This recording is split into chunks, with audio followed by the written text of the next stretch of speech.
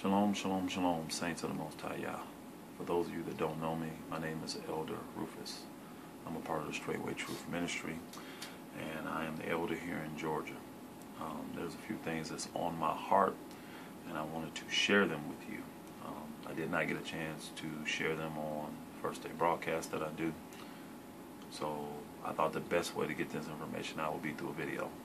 Again, for those of you that know me, this is not my expertise. I don't do videos. I leave that up to Pastor Dow and some of the other saints that are more comfortable doing it. But this thing's on my heart, and I'm going to share what's on it, and then I'll be done. So hopefully it'll be real quick and sweet. But I want to comment on the last fifth day, Thursday, the woman's broadcast that we do, that is hosted by Sister Ashley and Granny Gaston. I know most of the sisters that are connected to Straightway and that are in good standing, they listen faithfully to all the broadcasts, and especially that one. They look to that broadcast to be edified. They look to that broadcast to be encouraged. They look to that broadcast to gain wisdom and knowledge and some understanding from a woman's perspective. That's what it's out there for. It's there to do a little teaching and some instructing too. And you know, as an elder in Israel, I think I've earned the right to speak my mind. Even if I haven't, I'm going to do it anyway. I listened to that broadcast. Some of you might even heard me. I accidentally got picked up, so, you know, on the call, like I was calling, I wasn't. But, so some of you knew I was listening in, and I do that periodically. I didn't leave that broadcast encouraged. I didn't leave that broadcast feeling like I was inspired. I didn't leave that broadcast feeling like, you know, hey, this is Israel and we strong. I actually felt like there was a negative bent to that broadcast. I actually felt like when the issue of polygamy, when the topic, not issue, because it ain't an issue, when the topic of multiple wives and plural marriages and polygamy came up, it took the show in a whole different direction, and the atmosphere changed. I think beforehand we were talking about some atonement. You guys were talking about atonement and, you know, breastfeeding and things like that, you know, woman stuff, and then that came up, and the show just went a different direction. And I listened to it over and over again. I listened to it several times. And I couldn't, I'm lost at words sometimes, but what I'm trying to say is that it just didn't feel like it was an encouraging show. You know, we talked a lot about the pain behind, and I didn't get that. I didn't understand that. You know, the truth is the truth. Yah is Yah, and He's not changing. And anything in this book I'm going to accept. Now, I'm not saying that some things that I don't have a higher level of understanding, that I don't have to do a little deeper studying and wait for the Father to give me more understanding. But there's never an issue of not accepting it. There's never an issue of not receiving it when I clearly see it in the book. And the patriarchs, the prophets, the pastors, the apostles that we love so much, that we claim we love, live this lifestyle. But we have such a hard time accepting it. And to me, there's two things that's funny about all of this. One, it ain't even been taught.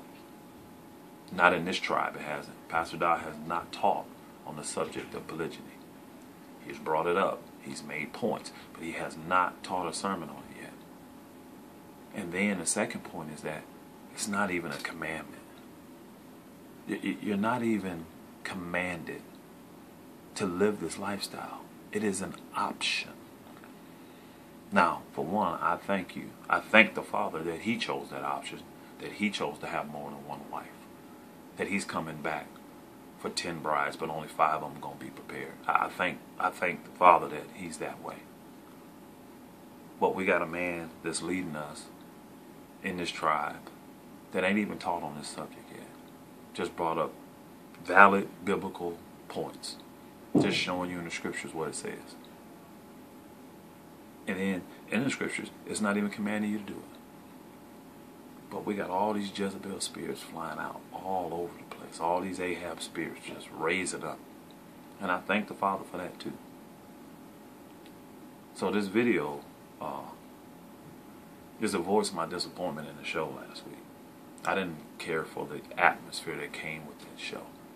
I really thought that the conversation took a real negative bent. It highlighted the pain, which it should have been highlighting the beauty and the brilliancy and, you know, the love of the Father to perfectly lay this thing out the way He has. But instead, I felt like we talked more about the pain that's involved and the only reason we have pain is because our hearts and our minds ain't made up. See, there's no pain for me associated with this truth. There are things in this Bible that I don't know. You know, I didn't know about this. As much as I read the Bible when it came out. I saw it, but I didn't know that this was something we could apply today. But when I got it, was there, you know, levels of fears or misunderstandings? Yeah. But there was never no pain involved. The word don't bring pain. Disobeying the word brings pain. Not accepting the word brings pain. So, I'm just disappointed. I'm disappointed in the atmosphere of that show. And I'm disappointed from this perspective. I don't believe that the women in Israel could have been encouraged by what they heard coming from that show. Now, there were a few calls that came in that were very encouraging. Their testimonies, the callers, their personal testimonies, they were very encouraging to see that their minds were made up in this thing to follow the Father. And the beauty. One of the sisters even talked about the beauty of raising children in Israel. And she has children now. But she's excited about the fact that her husband could possibly take another wife so that they could raise children in Israel the right way. That's the kind of stuff we should have been talking about. Because that's the purpose of it. Not to highlight me sharing my husband. Not to highlight the personal things I get. Well, I can have a little help doing this. And, you know, I may have more time to myself. And really? Again, I was just disappointed. I was very, very disappointed in the atmosphere that came from the show when this topic came up. And I'm saying to all the women in Israel and the men too, get your hearts right. Get your hearts right, because it's going to be a whirlwind when it actually does get preached to us. And I'm glad that the Father is really, truly exposing what's deep, deep down in a lot of y'all hearts. I'm watching. Hallelujah. I'm watching. And I know all the real men of Israel are watching too. Because we running this race and we're not going to be stopped from running it. But I need to know who with me. 100%. And I need to know who having issues. And I thank the Father that just the bringing up of this topic has exposed those people that are having issues. Sisters, get y'all act together. This is the Most High's way. Brothers, get y'all act together. Because some of y'all may be called to cover some of these sisters. Alright? And you can't just be any old kind of man and cover these sisters and these children. Man, we just need to mature and grow up, Israel. That's the stuff that's hurting my heart. So, bless y'all, saints. Hopefully somebody get encouraged from this. I know it kind of sounds down, but at the end of the day, I said it to be encouraging.